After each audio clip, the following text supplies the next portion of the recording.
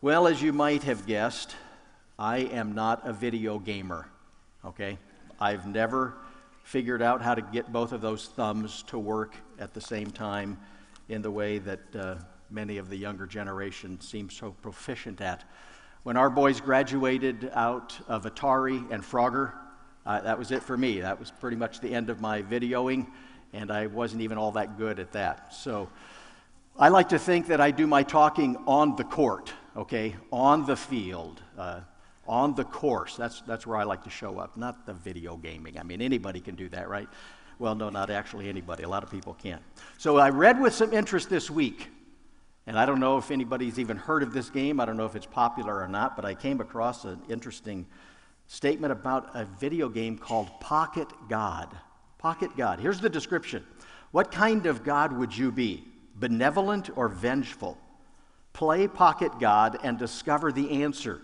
You are the all-powerful God that rules over the primitive islanders. And then it goes on to explain different scenarios in which you either are benevolent or you are vengeful and take out your wrath on the people that you have under your care. Well, I don't think you have to play Pocket God. I don't think you have to play a video God to step into that world and that arena where we wonder sometimes about the works of God in our life and in our world. I think rather we do that pretty often, pretty regularly, as we call out to God at various times, wondering what He is doing, why He's doing it the way He's doing it, why He's not doing it differently than the way He's doing it. And those questions oftentimes surface as we think about ourselves and what God's doing maybe in our life and in the world that we live in. Very often the question is similar to the one the psalmist asked, Lord, how long are you going to let these bad guys seemingly win the day? That becomes a common theme, doesn't it? Well, the psalmist in part answers that question when he says in Psalm 115, verse 3, our God is in the heavens, and He does whatever it pleases Him to do. Our God is in the heavens, and He does all the things that He desires to do. Well, we are at the beginning of a short series this summer on the minor prophets, and we're going to be in the book of Nahum this morning. And in this little book, what I'd like for us to see is that God has the sovereign right to judge both individuals and nations. He is a God of both mercy and He is a God of wrath. He is righteous in all that He does. Let's jump in with a quick review. Some of you were here last week, some of you weren't, so let's catch up together. We introduced the whole idea of the minor prophets, and so I want to bring back to you this morning 3 numbers that help you understand and navigate your way through the Old Testament. Those 3 numbers are 39, 17, 5, and 17. And I know it looks like there's 4 numbers up there, but one of them are repeating, so I'm going to go with 3, all right? So we have 39. There are 39 books in the Old Testament. We have 17 books that form what is really the historical timeline that take us from the beginning to the end of the Old Testament history. In that 17-book stretch, you then plug in 5 books of wisdom and poetry, and you plug in 17 books of prophecy. And that pretty much gives you the whole Old Testament. 39, 17, 5, 17. And that gives you an ability to navigate. The second thing we talked about last week was 2 key terms to help you understand a little bit better what's going on in the Old Testament. I don't think you can figure out the Old Testament if you don't know these terms and how it is that God's relating to His people. The first one, remember, was the word theocracy. And theocracy simply is talking about God's rule over His people. God's intent and heart was to enter into a unique relationship with the nation of Israel, unlike any other nation. And He was going to be their God, theocracy. The God was going to be their king. He was going to rule over them. So that was a huge part of God's plan in calling Abraham and the nation of Israel to be His light and witness to the world. He was going to be their God. In that arrangement, God entered into a number of covenants with His people. The one that dominates the Old Testament is called the Old Covenant, or the Mosaic Covenant. It was entered into with Moses at Mount Sinai. And within that covenant agreement, God said He would do certain things for His people if they would in fact obey Him. And of course, he also said he would do certain things to his people if they disobeyed him. So you have in the Mosaic covenant this agreement between God and the people of Israel. And we read some of those verses last week. You can go back to Deuteronomy 28. And in Deuteronomy 28, you have a wonderful summary of the whole Old Covenant, the whole Mosaic covenant. And God spells out very clearly and very precisely, if you obey me, there is going to be blessing upon blessing in your life. If you disobey me, there are going to be untold heartaches and hardships in your life. And that's the story of the Old Testament. You are watching play out in the Old Testament scriptures that very reality of God in this relationship with his people, having entered into this covenant with them in which if you obey, I will bless. And if you disobey, then I am going to bring discipline your way. That introduces us to the third point of review, which is the prophets. And the role of the prophets in this economy called a theocracy. And by the way, there isn't any other nation in the history of the world that is operating as a theocracy.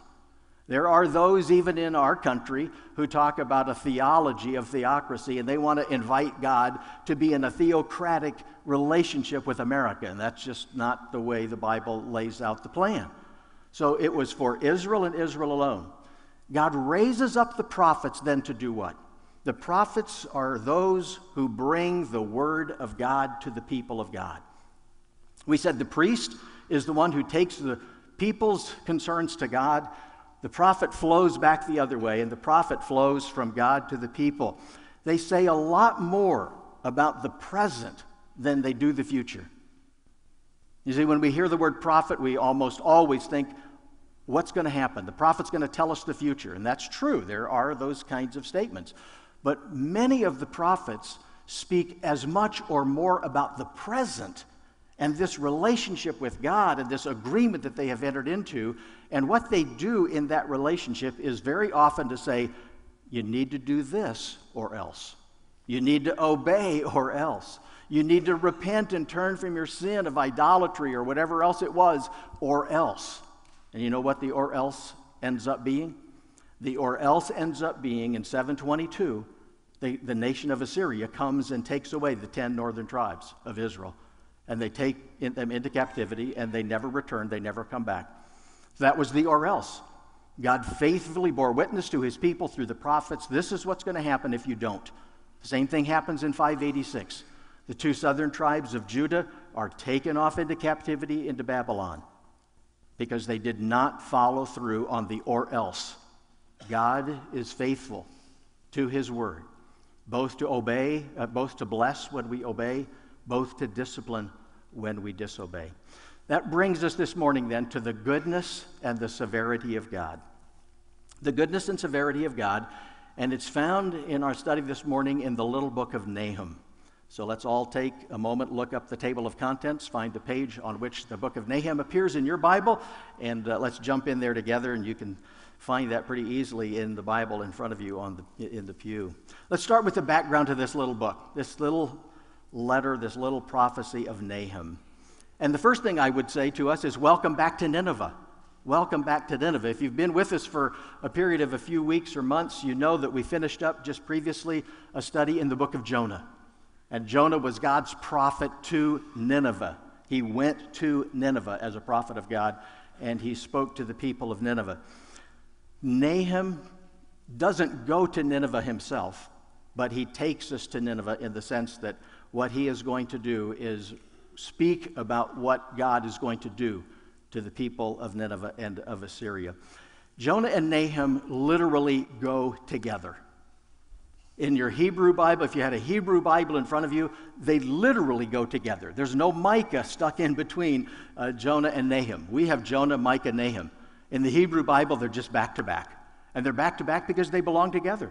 And they belong together because what God is doing in Nineveh in the time of Jonah has a direct correlation to what is going to happen, as we're going to see, in the time of Nahum. If you look on the map, you see that Nineveh is in Assyria, which is the north and east of Israel. And it is this kingdom of Assyria that in this time frame of Jonah and of Nahum is dominating the world scene. And that's why this is so important. Jonah shows us the mercy of God. Nahum is going to show us the wrath of God. And God displays both of these. These two little books both end the same way. They're the only books in the Bible that end this way. If you look at the book of Jonah, the last verse of the book of Jonah says, "And should I not pity Nineveh, that great city, in which there are more than 120,000 persons who do not know their right hand from their left, and also much cattle?"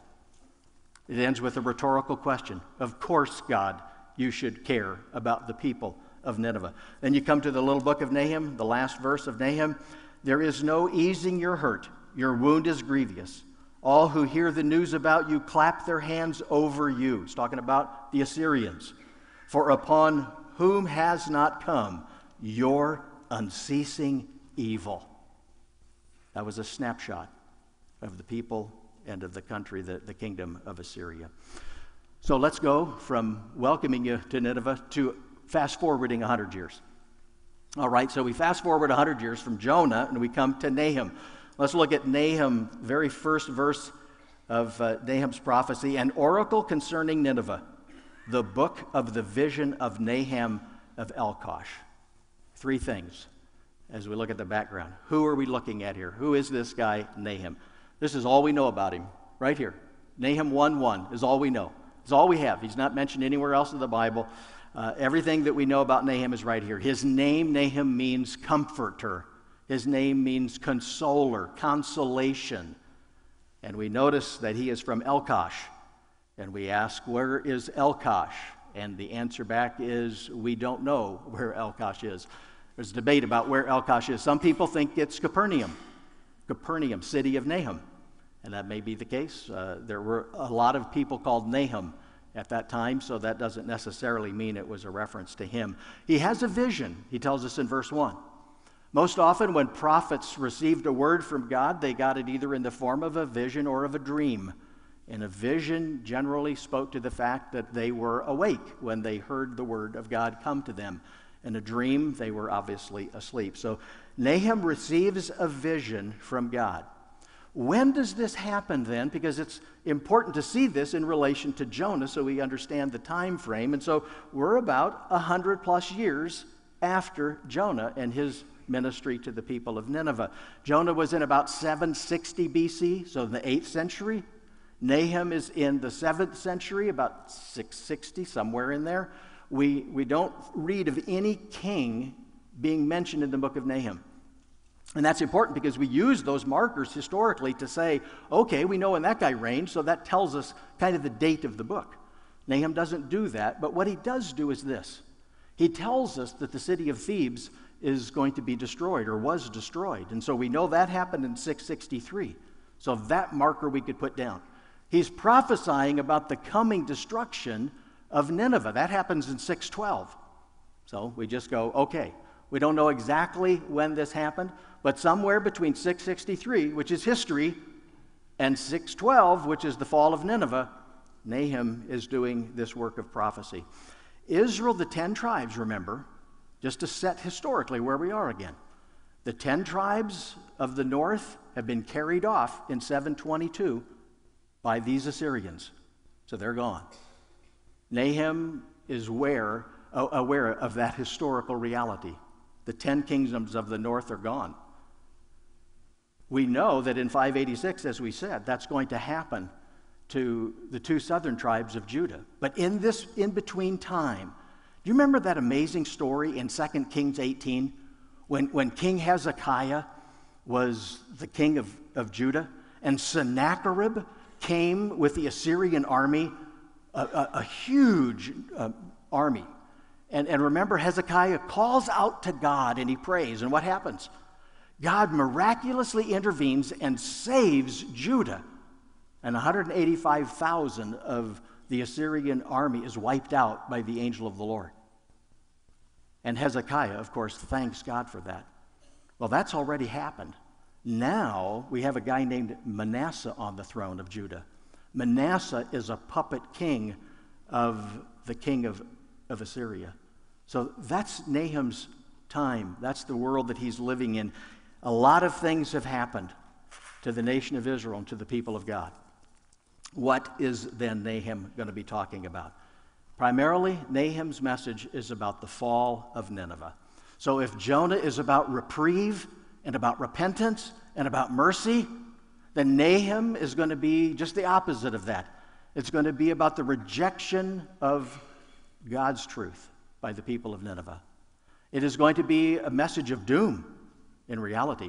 It is going to be not the mercy of God extended any longer. It's now going to be the wrath of God that we read about in the book of Nahum.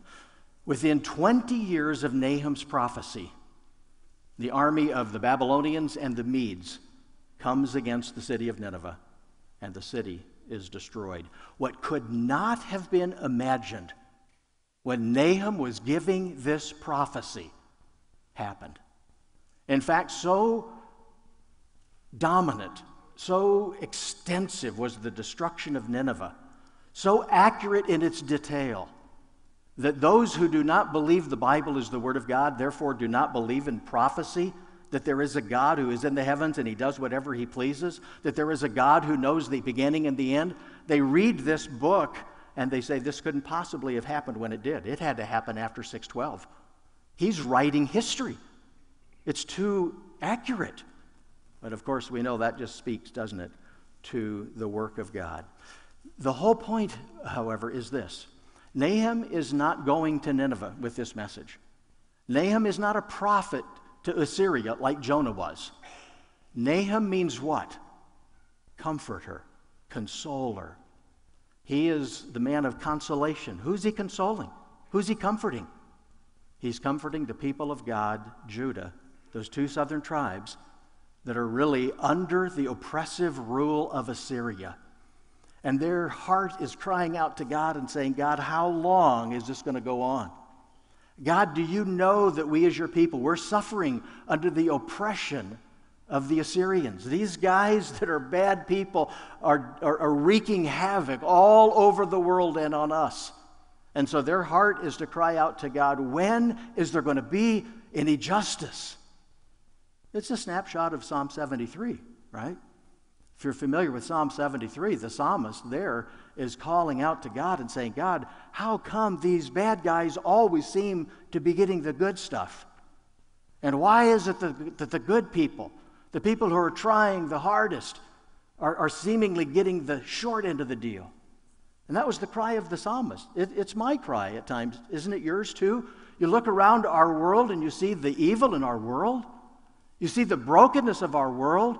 You see the perpetrators of evil things seemingly go free. And we wonder, God, how long? Well, of course, the Bible answers that question, doesn't it? Ultimately, it answers it. But here are the people of God. As we have those questions today, so they did. Ultimately, it comes down to what? It comes down to this simple question. Who is in charge? Who is in charge? And I think, in some sense, all of the minor prophets are answering that question. But certainly Nahum does.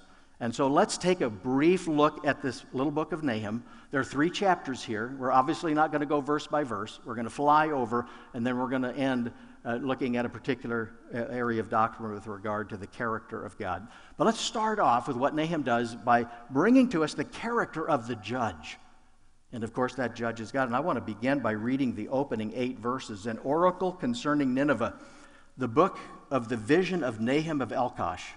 The Lord is a jealous and avenging God. The Lord is avenging and wrathful.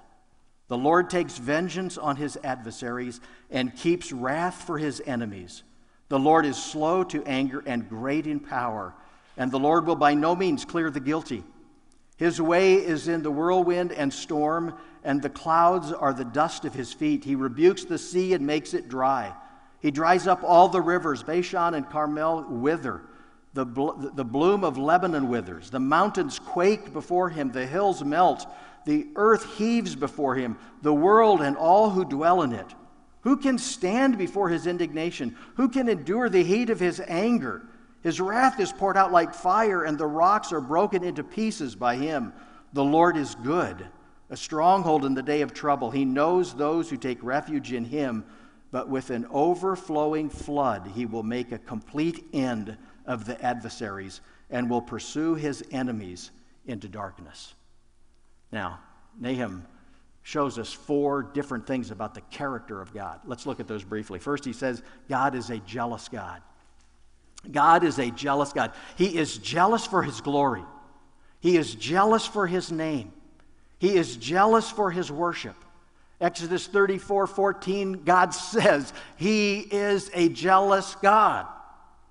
Rightfully so, he is God. He is alone to be worshiped and trusted and glorified. God is especially jealous of his covenant people.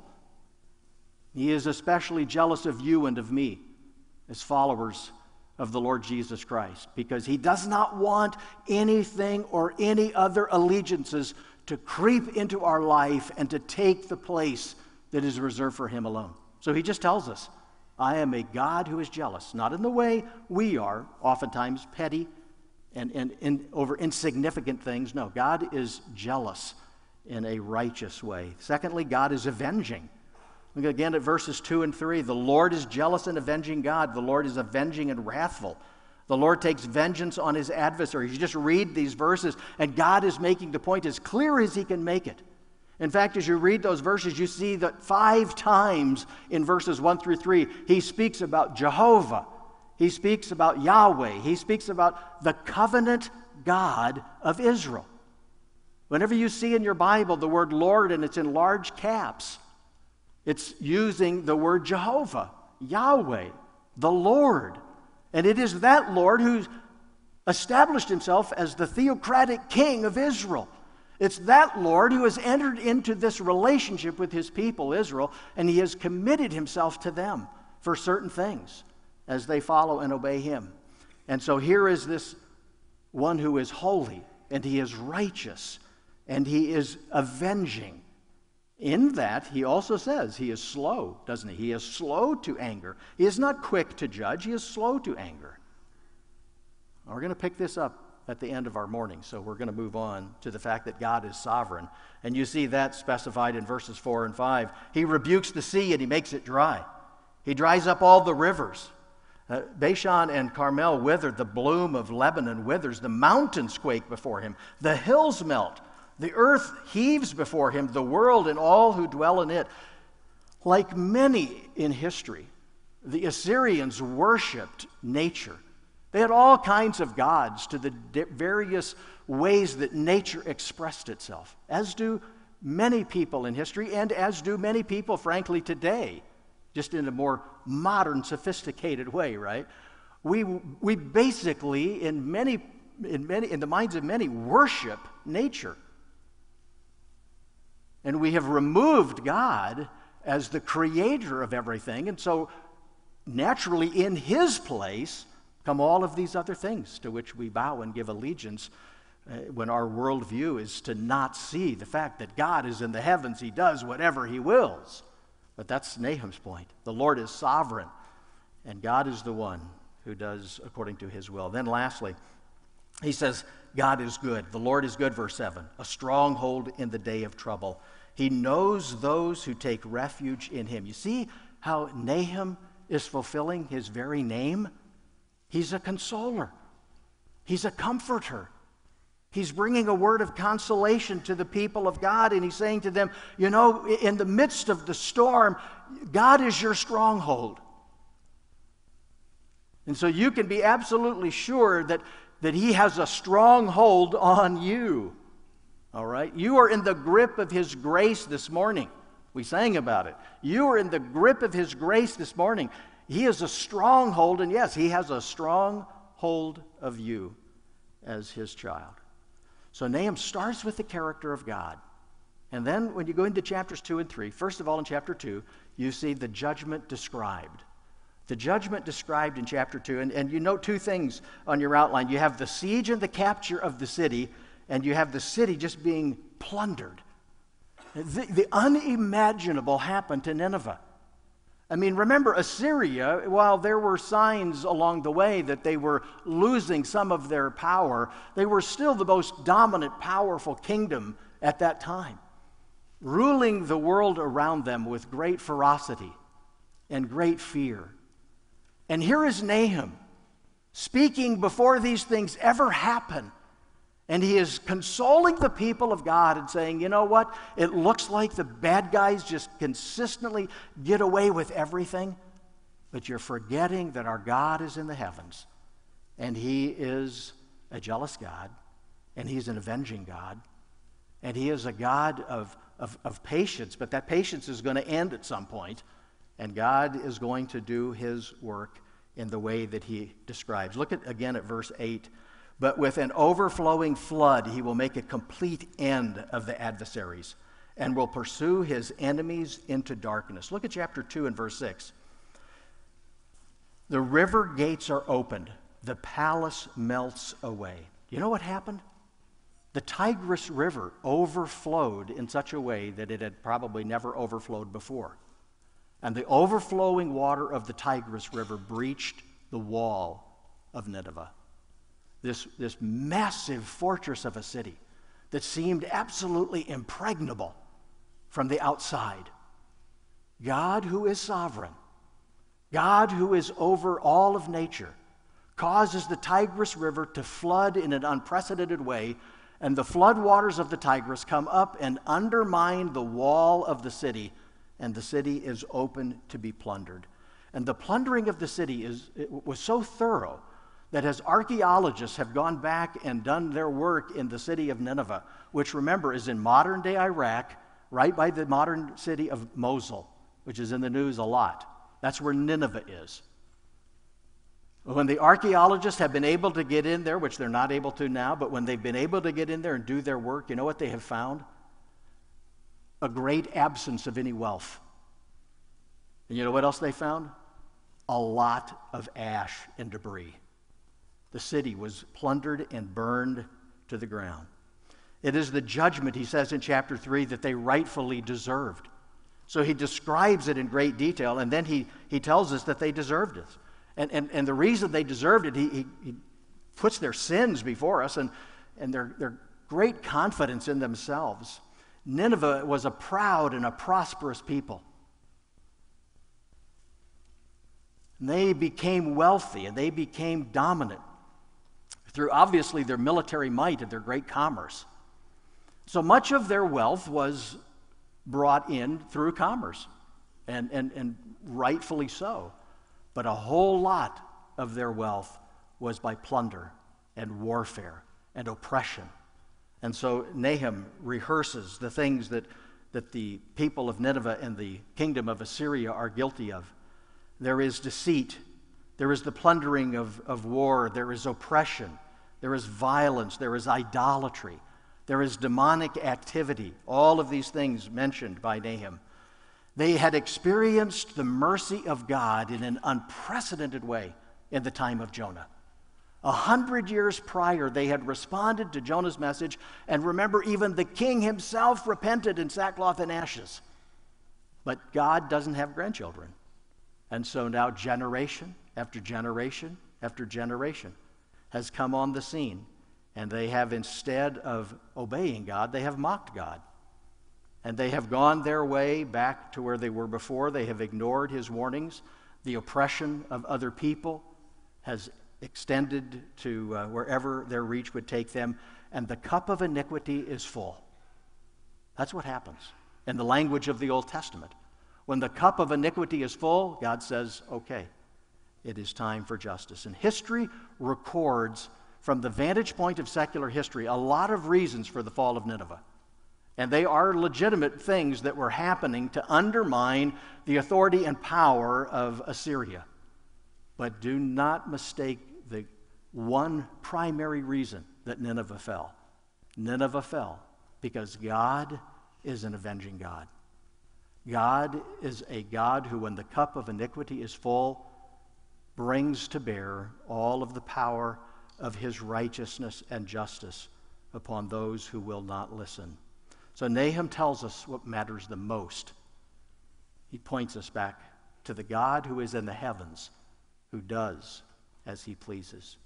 What I'd like to do to end our time this morning is to step a little bit out of Nahum, just from the standpoint of the context itself, but carry the theme of Nahum over, because the theme of Nahum is we have an avenging God. Jonah is the mercy of God. Nahum is the wrath of God. What do we know about the wrath of God? To say the wrath of God has fallen on hard times is obviously to state the obvious, isn't it? It simply upsets our modern sensibilities to talk about a God of wrath. We are far too sophisticated in our worldview to have any tolerance for an intolerant God.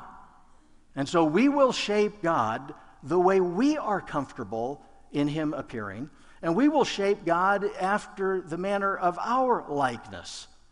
And that's basically the world that we live in today. We live in a world that does not want to know about, that does not believe in, that does not want to hear about the wrath of God. Arthur Pink wrote years ago, said this: "It is sad indeed to find so many professing Christians who appear to regard the wrath of God as something for which they need to make an apology, or at least wish there was no such thing. They deem it unworthy of God." So what do we do? What do we do with the doctrine of the wrath of God? Well, one of the things that we do is, not we necessarily as the people of covenant, but one of the things that we do is we just deny it altogether, right? We have whole denominations in the United States of America that would never countenance the teaching of the doctrine of the wrath of God. Not only would they not have anybody step in the pulpit to teach it, the people in the pew would not hear it. So we have generations of Christians, in the broadest sense of that word, who have no understanding of this doctrine from a biblical vantage point. All they have are the caricatures and the false ideas about what that supposedly is.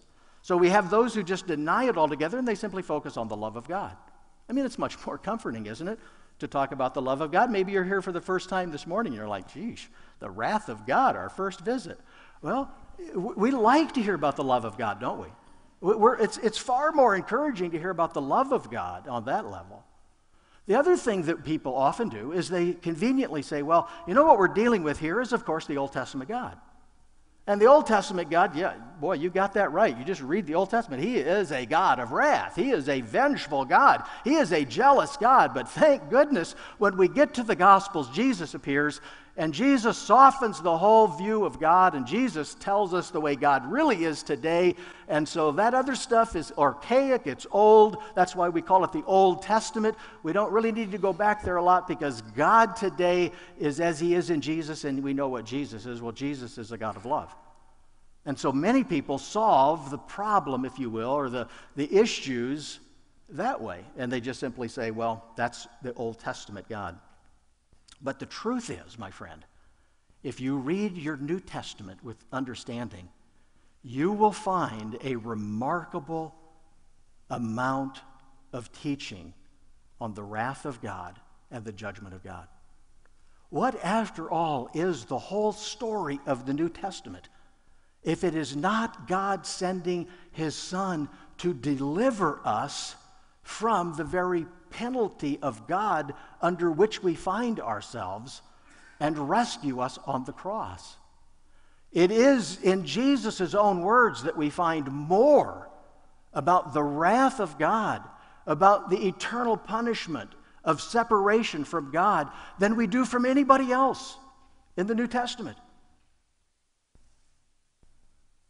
It is not fair to say that the New Testament God is all a God of grace and love, and the Old Testament God is mean and avenging.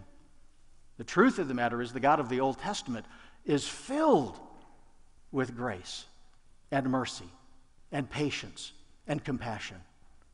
And just as the New Testament depiction of Jesus is oftentimes words that take us back in the way He spoke to the people of His day. So we look at these things and we realize that Jesus is not only our Savior, but Jesus makes it very clear He ultimately is our judge as well. And He says that the Father has entrusted to the Son the very work of judging those who do not believe. We read in John chapter 5 and verse 22, the Father judges no one, but has given all judgment to the Son, that all may honor the Son, just as they honor the Father. Whoever does not honor the Son does not honor the Father who sent him. That, my friends, is the New Testament understanding of the God of the Old Testament and the New Testament. So let's look at this doctrine of the wrath of God. What do we know about the wrath of God? 5 things, and then we will have the wonderful opportunity of celebrating together in communion. First of all, God's wrath is always just. God's wrath is always just because God's wrath is always judicial. And by that we simply mean God is as a judge administering justice. But in this case, the judge is absolutely perfect. The judge is absolutely righteous. He can do no injustice. He only gives what is deserved. So that when you look at Nahum chapter 1 and verse 11, from you came one who plotted evil against the Lord, a worthless counselor. You look at chapter 3 verse 1, woe to the bloody city, all full of lies and plunder, no end to the prey. J.I. Packer put it this way, God's wrath is never capricious, it is never self-indulgent, it is never irritable or morally ignoble, thing that human anger so often is. It is instead a right and necessary reaction to objective moral evil. Remember what we read a few weeks ago? Genesis 18:25. Shall not the God of all the earth do right? He was talking about the judgment of Sodom and Gomorrah. God is a righteous God.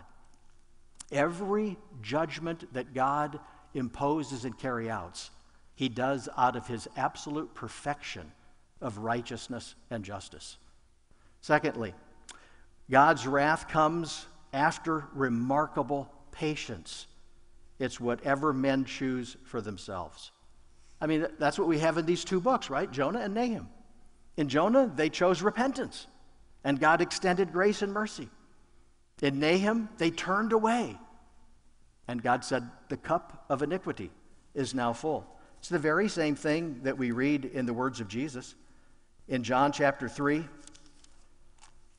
verse 18, right after the most familiar verse maybe in all the Bible, for God so loved the world that he gave his only begotten Son, that whoever believes in him should not perish but have everlasting life. You drop down to verse 18, whoever believes in him is not condemned, but whoever does not believe is condemned already, because he has not believed in the name of the only Son of God. And this is the judgment. The light has come into the world, and people loved the darkness rather than the light because their deeds were evil. So what is it that God does in carrying out his justice? What is the wrath of God? It is, in fact, chosen by those who reject God. Romans chapter 1. Paul says more about the wrath of God in Romans and the first 3 chapters of Romans than all of the rest of the New Testament authors put together. And what does he say in Romans 1? For the wrath of God has appeared. Why has it appeared? It has appeared because people turn away from the truth, and they turn away from the light, just as Jesus said in John 3. What happens when the light shines and people prefer darkness? The justice of God will ultimately prevail. What happens when the truth is presented and people turn from the truth because they enjoy that which is false? The justice of God will ultimately come, and it is that which is deserved. So the judgment comes upon people who have rejected the truth and rejected the light. Notice, thirdly, God's wrath is to be feared. God's wrath is to be feared. Go back again to Nahum, and you look in chapter 1 and verse 9. What do you plot against the Lord? He will make a complete end. Trouble will not rise up a second time. Nineveh is wiped out. There's no way to come back. Look at chapter 2 of Nahum in verse 13. Behold, I am against you. Those are sobering words, my friend. When the sovereign God of the heavens states, behold, I am against you. Hebrews 10:31, it is a fearful thing to fall into the hands of the living God. So Jonathan Edwards, 1741 in New England, does what? he preaches a message which he had preached before.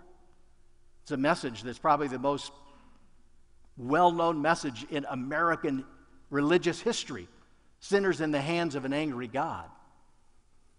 He preached that message, as Jonathan Edwards always did, by looking down at his notes and reading verbatim off of the page that he had written his messages on. But God used that message to stir the hearts of people, and there was a great outcry and a great spirit of repentance because people realized that they were in the hands of an angry God if they were apart from Christ. Fourthly, God's wrath is his love in action against sin. What is the wrath of God? We dare not think of the attributes of the perfections of God as things that we can add and take away, or God just adds these on as parts of who he is. No. The wrath of God, the love of God, the grace of God, the justice of God, the truth of God, all of these are interwoven into the very person of God, so that in reality, the justice of God and the righteousness of God and the wrath of God is simply an expression of the love of God. It's not hard to understand.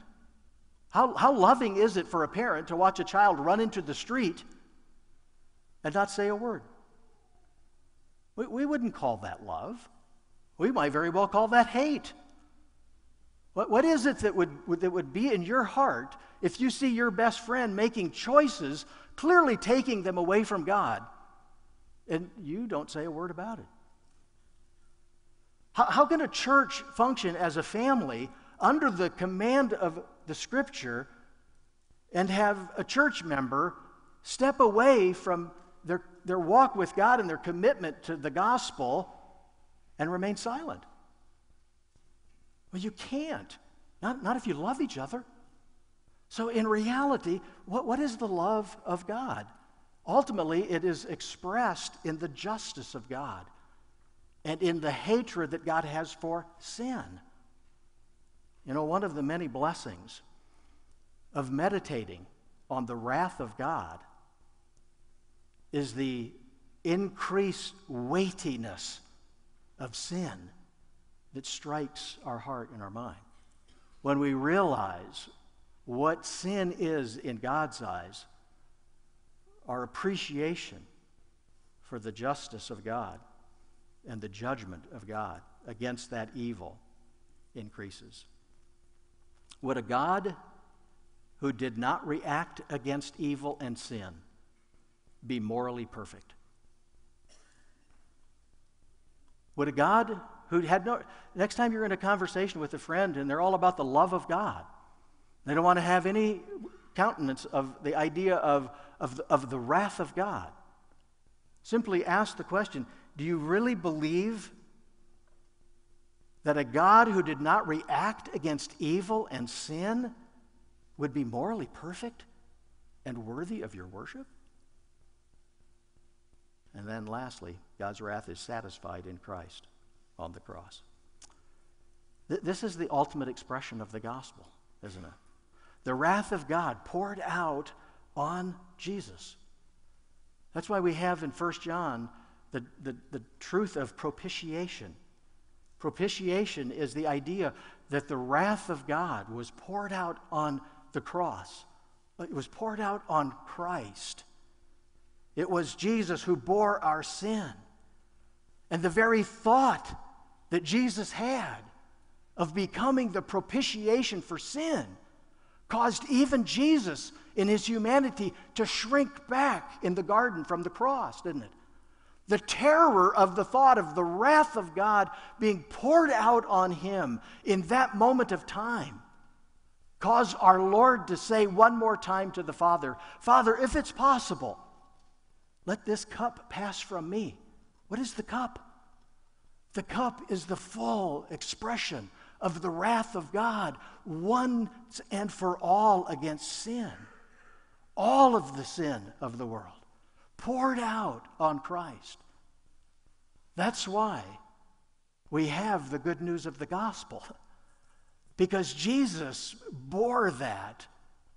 When Jesus died physically, he had already died spiritually. He had already experienced separation from God in time. And he knew the horror of what that was, because he experienced the full expression of a righteous, holy God. And he did that because he loves you, because he loves me. There is an old hymn by William Rees that says, "Here is love, vast as the ocean, loving kindness as the flood. When the Prince of Life, our ransom, shed for us his precious blood. Who his love will not remember, who can cease to sing his praise? He can never be forgotten throughout heaven's eternal days. On the mount of crucifixion, fountains opened deep and wide. Through the floodgates of God's mercy flowed a vast and gracious tide. Grace and love like mighty rivers poured incessant from above, and heaven's peace and perfect justice kissed a guilty world in love." You know what that is? That's Psalm 85:10. It is Psalm 85:10 that speaks of this matter of peace and perfect justice kissing. And what is that? That's the cross. So what do we take away from the book of Nahum dealing with the justice and the wrath of God? I would suggest this. As Christ followers, we are to be full of grace and truth. We must live and proclaim both the judgment of God for sin and the grace of God that comes to us in Christ. My friend, that's the gospel. The gospel isn't simply God loves you and has a wonderful plan for your life. That may be a connecting point, but you can't stop with just good news. It's not enough to go into all the world and smile. We have to go into all of the world with the full expression of the gospel. And that gospel says all of us have sinned and fallen short of the glory of God. That gospel says that the wages of sin is death. The gospel says that all of us are dead in our sins and trespasses before God. It is the good news of the gospel that says that in that while we were yet sinners, Christ died for us. That's the gospel. That's the good news. We have to take to the world not just a message of the love of God. We have to take to the world the hard truth of the wrath of God. The world doesn't even understand the course that it has chosen. I believe when Paul says in Romans 1, the wrath of God has appeared, I believe we are living today as a nation and as a people under the wrath of God. We are clearly walking away from God at a pace that is hard to fully grasp. And God says, when you continue to make choices like that, there is the inexorable result of the wrath of God. And it is the cross of Christ that comes to us and says, there is a solution. There is an answer. Praise God. Let's pray. Father God, thank you for the glories of your grace. Thank you for the work of Christ for us on the cross. Thank you for the opportunity, Father, to worship you. Lord Jesus, to thank you. Holy Spirit, that you have opened our eyes to the understanding of the gospel of your grace. We thank you for all of these blessings. In Jesus' name, amen.